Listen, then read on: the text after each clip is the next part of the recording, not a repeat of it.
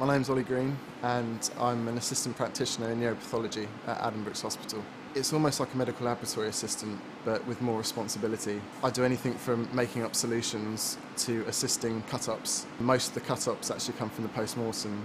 We will be given the brain from the post-mortem to analyse, to try and basically come up with the cause of death. I assist the pathologist and the consultant within the cut-up, so it's my responsibility to get every bit of tissue into blocks, everything numbered up, see the whole process through till it's on a slide and it's back in the consultant's hands and he's looking at it down a microscope.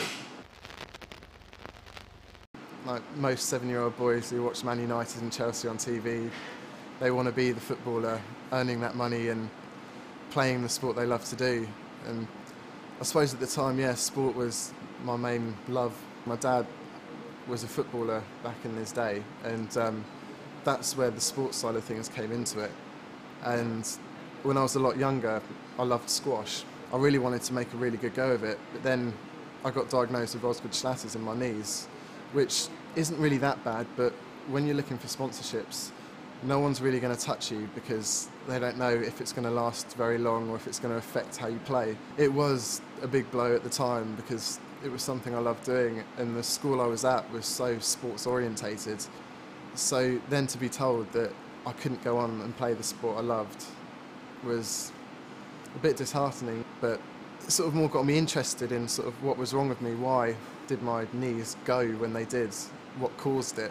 That's really where I thought I want to go into science, but I didn't have a clue where to go to start off with. I thought, go do my A-levels and then go off to uni, do a degree and then see where that leaves me, but that never actually happened in the end because my A-level results were really quite bad, and I love the practical side of things, but of course the exams I just never coped with.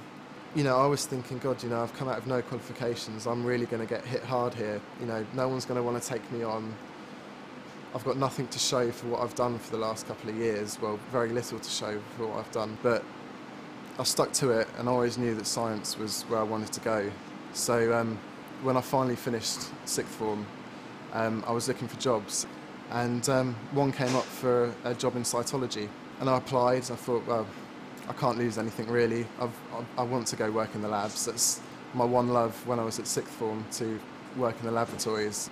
Sort of a week later I had a phone call back saying I had the job, and a year and a half later the neuro position came up within the lab. Neuropathology, you actually saw the tissue, you were there holding everything, so it was more of a hands-on experience that I wanted. I was given the nod and that's where I am now.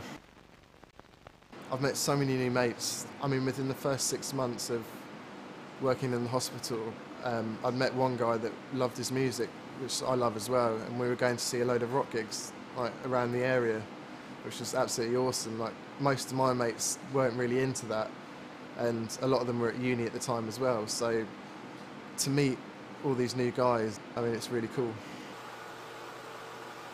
To actually see the brain for the first time and see the pathologist cut it up, it was pretty incredible to actually be able to help with it and to diagnose these different diseases and to see everything within it. It's just unbelievable. It's just a great thing to do. You go home with a good feeling that, you know, you've done something good today and, you know, you've hopefully helped someone along.